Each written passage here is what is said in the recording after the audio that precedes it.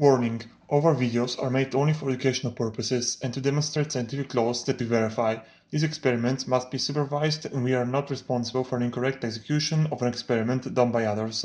We do not encourage in any way that you misuse our experiments to do violent things and harm others. Hello everyone, welcome back to chemIst by Destiny. Today we'll see a new video in which we will synthesize oxalic acid.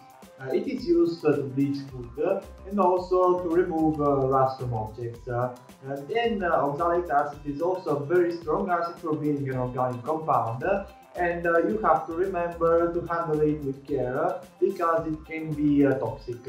So let's see the experiment. So guys, what we are going to use in this experiment is basically two substances. One that is nitric acid and another one is sucrose. And also we will need some distilled water.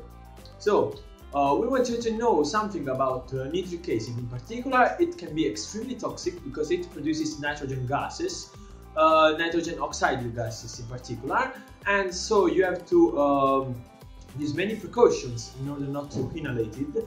And also it is extremely corrosive, and because of this you have to wear gloves in order not to get harmed.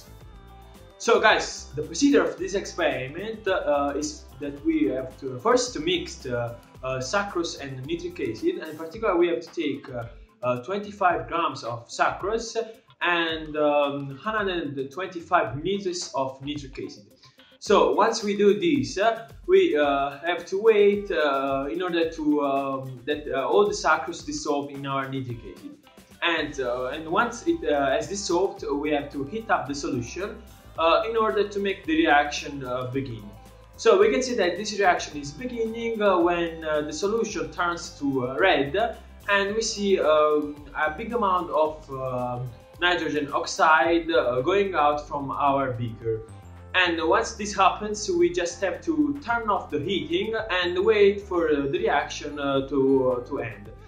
And once the reaction is over, we just have to boil the solution until it reaches 40 milliliters of solution, and after this we have to add 40 milliliters of water. After this we have to continue our boiling process until we are up to 25 milliliters of solutions, and after this we turn off the heating and let the solution cool down.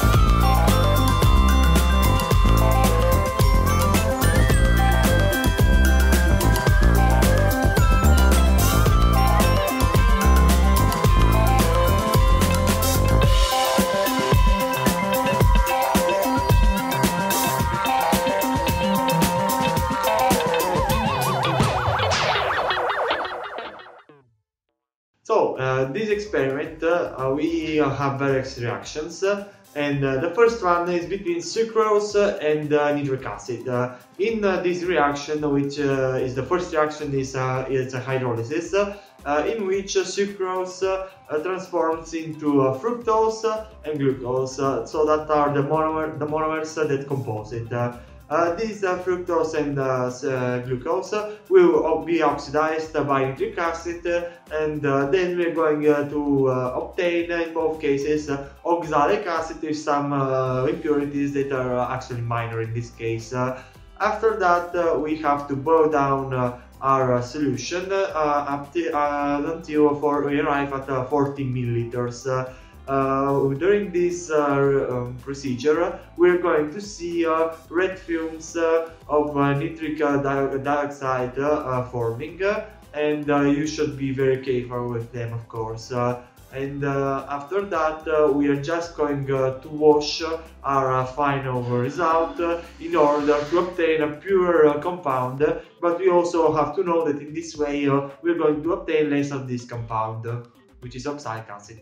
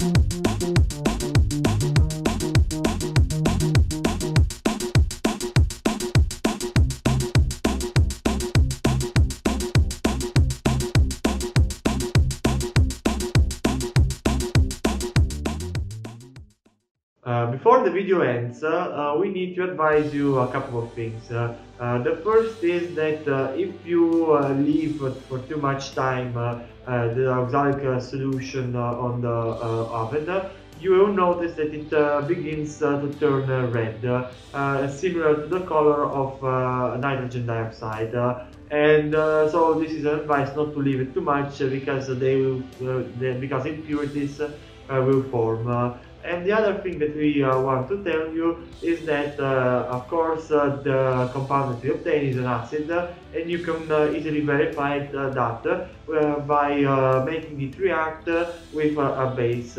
And in our case, we are going to use hydrogen carbonate.